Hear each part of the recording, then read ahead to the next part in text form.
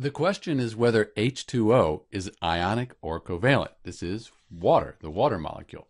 We have the periodic table here. It's divided up into metals, metalloids, and nonmetals. So hydrogen's over here. It is a nonmetal. Even though these are all metals, hydrogen is a nonmetal. So we have hydrogen and then oxygen over here. Oxygen is also a nonmetal. When we have two nonmetals, it's going to be a covalent compound, sometimes called a molecular compound. Let's take a look at the structure of water to understand what that means when we say water is a covalent compound.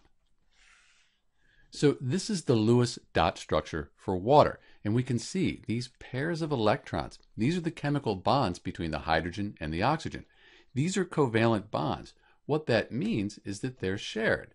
And because they're shared, the hydrogen, it has two, that's a full outer shell for hydrogen. Oxygen has its octet, that has a full outer shell. So for covalent bonds, these electron pairs between atoms, they're shared. They're not transferred, they're shared. Sometimes you'll see them written as a line. That represents the pair of electrons there.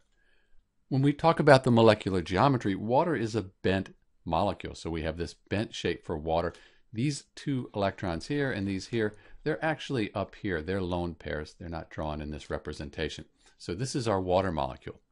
One thing we do need to understand is that water is covalent, but it's a polar covalent compound.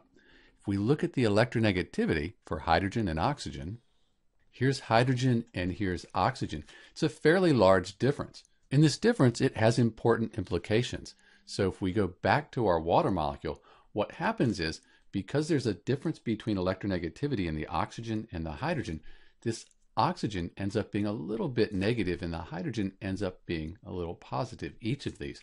So it has poles. It has a negative pole and a positive pole. And that's what gives rise to the hydrogen bonding. So in answer to our question, H2O, this is a covalent compound, and we can say it's a polar covalent compound because of the difference in electronegativity between the oxygen and the hydrogen atoms. This is Dr. V, and thanks for watching.